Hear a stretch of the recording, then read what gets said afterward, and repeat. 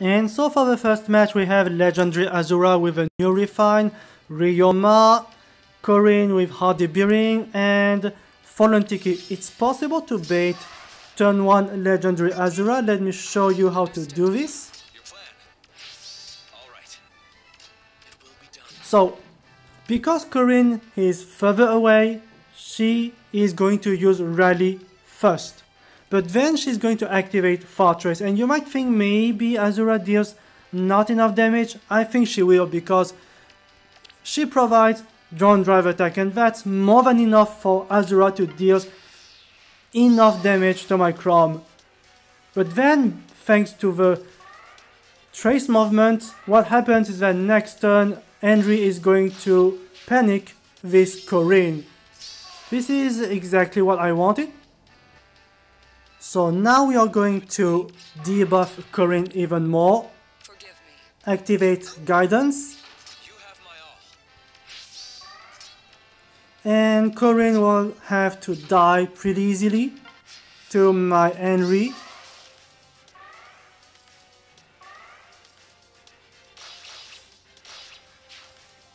So now I am going to threaten Tiki with Byleth. And next turn this should be very easy.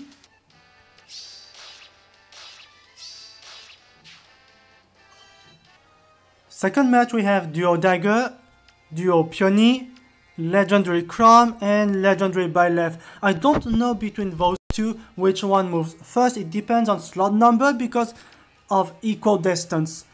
If, however, Dagr moves first, then it's a good thing for me. Maybe there's a chance to kill Dagr if she moves really first. She won't activate Deadeye despite having Heavy Blade because Henry inflicts guard. Very nice. Let's see what happens. Oh, wait, 34 damage. Wow. No way. I can't believe she's inflicting so much damage. Wow, I mean, I'm really scared. I'm really scared. You got it. Damn it! This Dagr, she's so strong. So here what I'm going to do is bait the enemy Chrom with my own Chrom. So Byleth rallies from above, danced. Not above? I mean, whatever. And now we just simply bait Peony easily. Alright. It will be done. And that's it. Final boss for the last match. Duo Chrom, Legendary Chrom, lot of speed, and Legendary Dimitri, Plumeria. So we are going to bait Plumeria turn 1 with Chrom.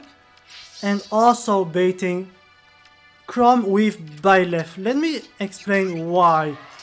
He's a melee, he's definitely chasing Henry, he's moving up.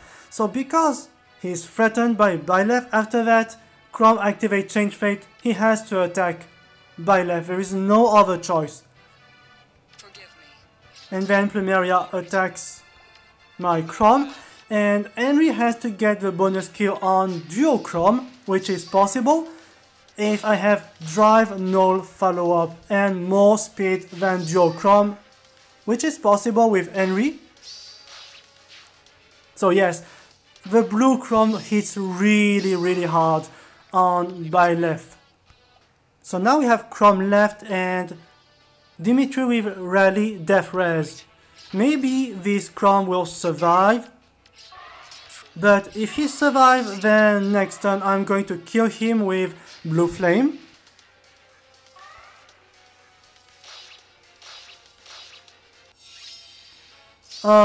Wait. He can't double this Chrom, really? Even with buff and this Chrom debuffed?